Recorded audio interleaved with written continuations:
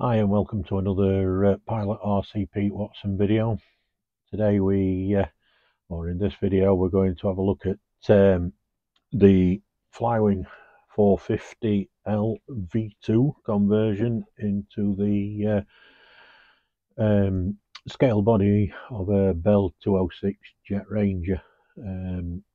If you haven't seen the video yet, on my channel is a video of the information on their Bell 206, where I bought it from and how I put it together. So I'm going to firstly strip down the mechanics on this. So take off the tail boom, take off the GPS, take off the props, just to make everything get easier to install into the fuselage. So they're the first jobs I'm going to be doing. So we'll get right down to it. That's the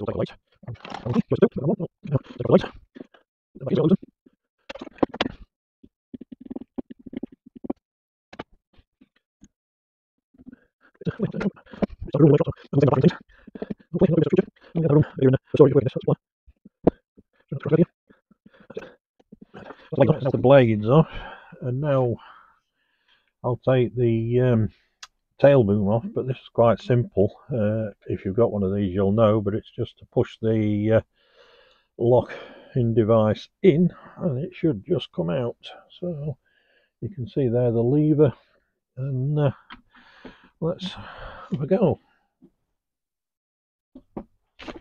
And that's as simple as it is, and you can see here it's just a pin. So although this is a direct drive motor, you don't have to any wiring to do or anything, and I'll be able to push that back into the Heli. So quite happy with that. That makes life a little bit easier. So I think the next thing will be to take the skids off the bottom. We have extra on it, so we'll too big, so too small. So it's a lesson I think we better like the tools out first. But okay, the tools now, so we'll take skids off.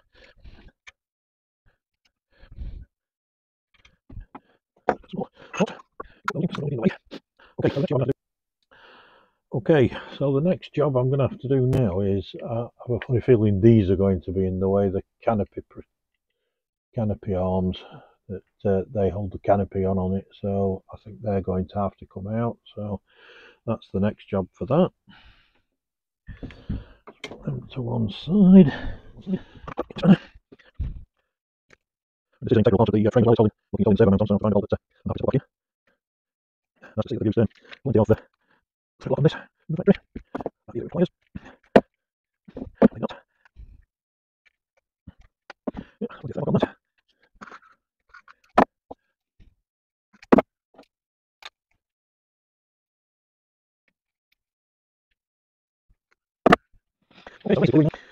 Okay, so basically we now, as you can see, have the body like this. I've just got an adapter cable on here, which you may not have because my 4-cell lipos that I use, they have bullets on, not so I've got that adapter on there. But as you can see now, it's ready to try to install into the Heli.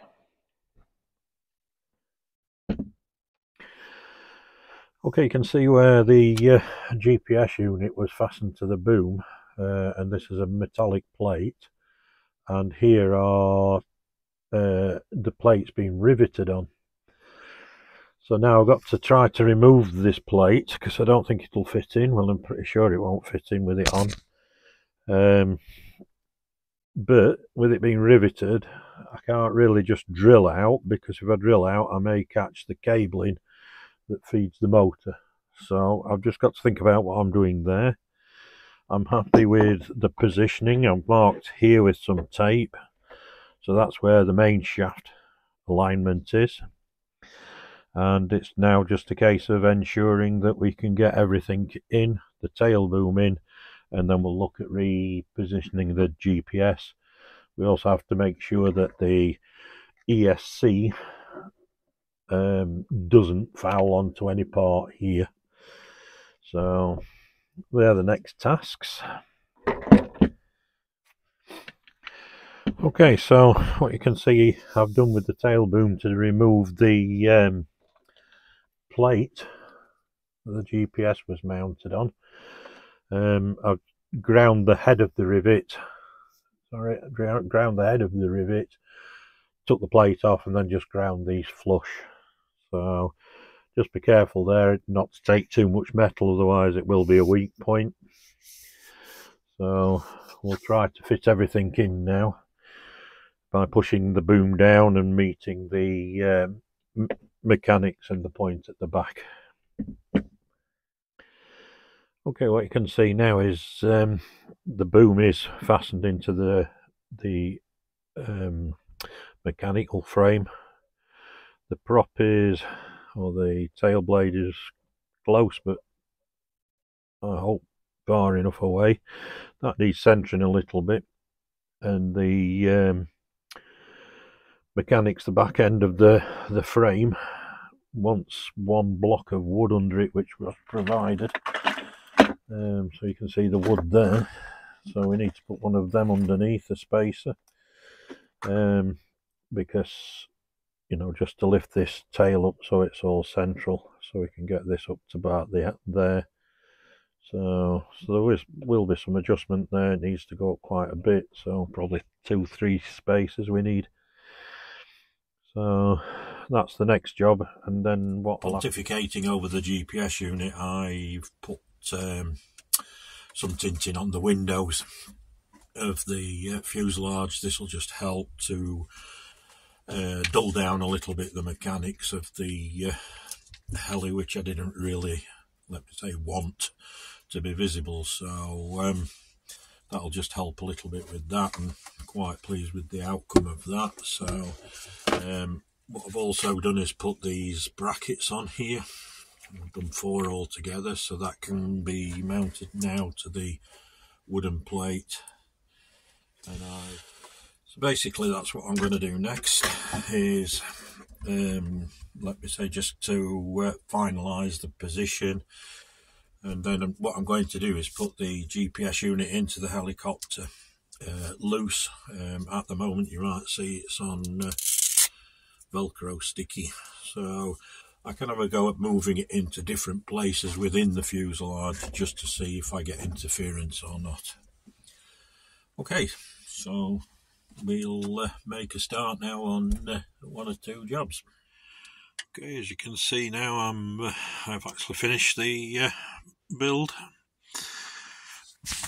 Apologies for not doing this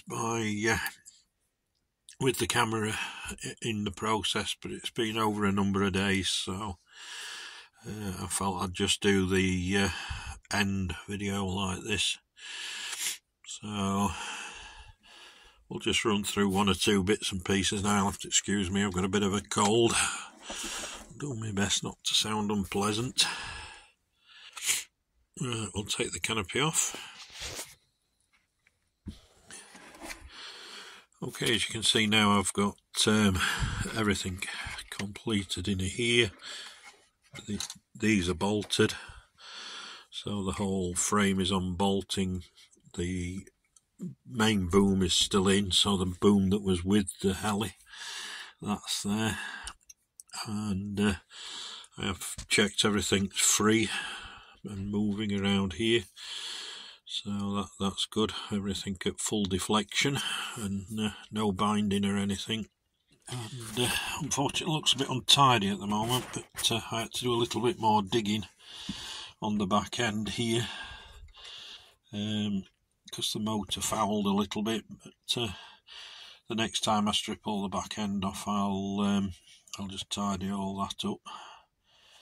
So it just wants a bit more sanding on it, that's all, and a bit of red paint. And not done bad with the positioning, may have been better a little bit further forwards. Big open space here, but if I'd have come forwards, I think the servos down there would have fouled. You can probably just see the servo horn. Let me look. So let me say, I feel that's the best position Maybe not for the scale look, but what I'm going to have to do as well is I normally fly on a 2200 4-cell. Excuse me, but it is a little bit tail heavy, so I have some 4-cell 4000s, and that's the way I'll go, is just to get the balance right, is get some bigger batteries in it basically to balance it up. Bigger battery, a bigger capacity battery, it's a win-win all round. Get the CG right and get longer flight times. Okay, so that's everything, I think, or the GPS. You can see the GPS is here. The cable I've run around and up into the back, so it seems to work okay. I haven't flown it or anything yet, but I have tried the GPS out in the garden, and it's let me see how it finds the satellites as quick as what it did before, so I'm relatively happy with it being there, and it is on a flat surface also, so all that I've got to do now is the GPS dance.